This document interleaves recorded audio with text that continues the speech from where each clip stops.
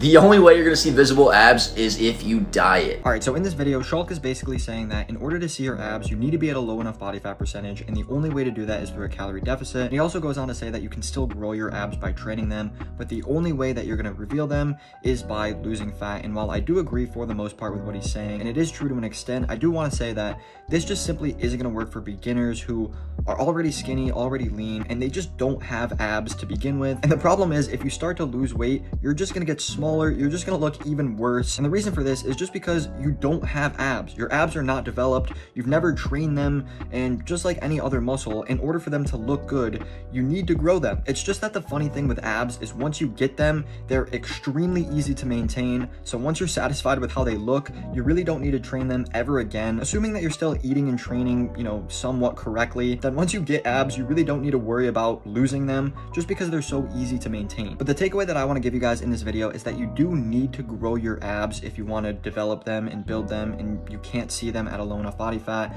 You do still need to grow them, and you can do this through direct ab training for faster results, or you can just rely on indirect compound movements that involve your core. And in this case, it's probably smarter to enter a surplus so you can work on growing them alongside the other muscles in your body. And then once you're satisfied with the amount of weight you put on and you want to start to lose fat, then you can go into a calorie deficit and reveal them.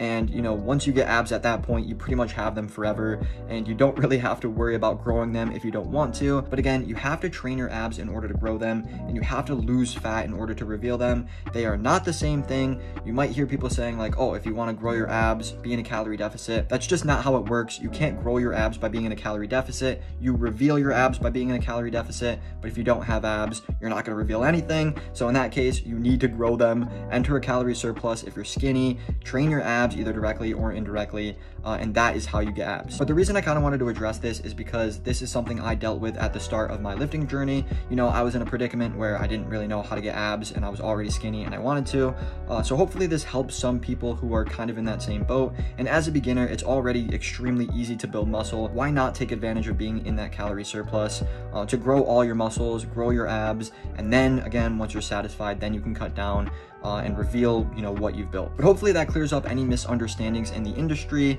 and gives you a little bit more insight on how to grow your abs and how to reveal them. And yeah, I hope that helps.